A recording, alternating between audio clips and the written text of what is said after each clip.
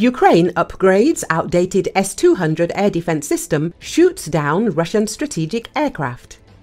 To take down a Tu-22 and two A-50s, Ukraine likely used 1960s Soviet-era S-200 air defense missile systems designed to shoot down high-altitude strategic bombers and spy planes. The Kyiv Post media outlet reported this. It is noted that in the last 4 months, Ukraine has made significant progress in countering the Kremlin's strategic aviation.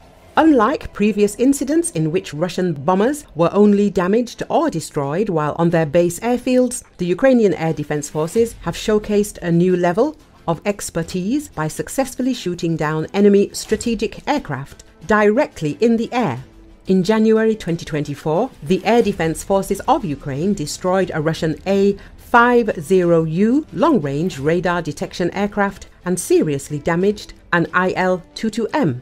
The Il-22M is believed to have served as a repeater by the Russians. Unfortunately, the enemy managed to land the plane, which had suffered significant damage to the tail section of the fuselage. On the evening of February the 23rd, another Russian A-50 aircraft was shot down during a combat mission over the Sea of Azov. On the morning of April the 19th, 2024, the Russian Tu-22M3 supersonic strategic bomber carrying Kh-22 and Kh-32 missiles became the prey of the Ukrainian Air Force and the HUR.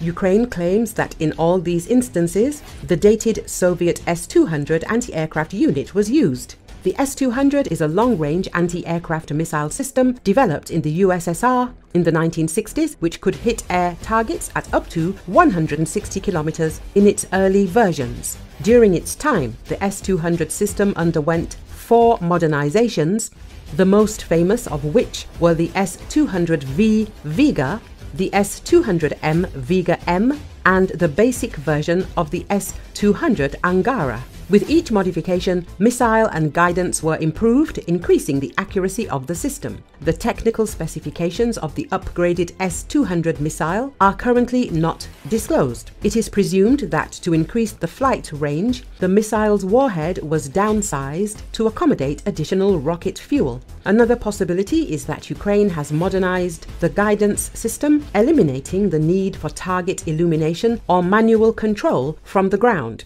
During the final stage of flight, the missile could capture the target in a fully autonomous automatic mode. It's also possible that other countries have contributed to the modernization process by providing modern electronic components for the missile.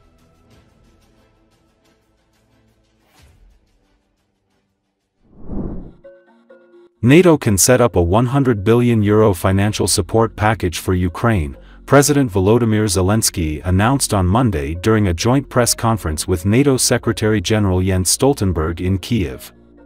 Today we discussed Jens's initiative to create a special fund to financially support Ukraine's defenses in the amount of €100 billion for a period of 5 years, Ukrainian media quoted Zelensky as saying during Stoltenberg's unannounced visit to his country. It is important that this is not at the expense of bilateral volumes, earmarked in our agreements on security guarantees, Zelensky emphasized. In turn, NATO Secretary-General Jens Stoltenberg said that the alliance would increase the flow of arms and ammunition to Ukraine amid the war with Russia.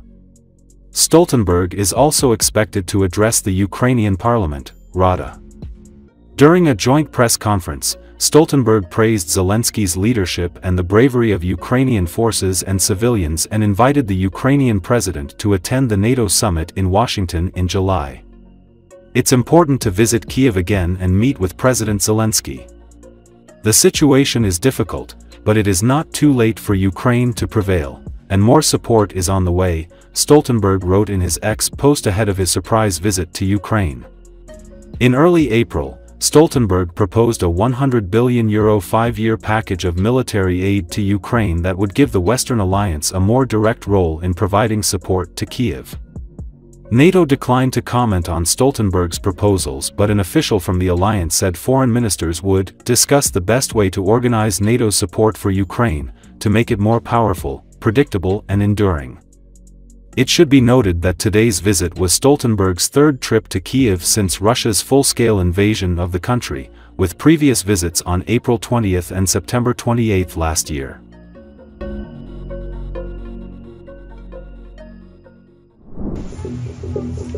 Russian troops launched a missile attack on the city of Odessa on April 29, Ukrainian media reported. According to preliminary reports, the attack was carried out by the Iskander-M missile cassette warhead. The strike targeted the students' palace of the National University Odessa Law Academy. The palace is known as Harry Potter's Castle. Residential houses and infrastructure have also been damaged, and the city is in ruins. At least 4 people were killed and 28 people were injured during the incident. A minor is among the injured. Fire broke out in the palace following the strike. The military equipment cannot get closer than 600 meters. Former MP Kivilov, who once received an award from Putin, was among the injured during the incident.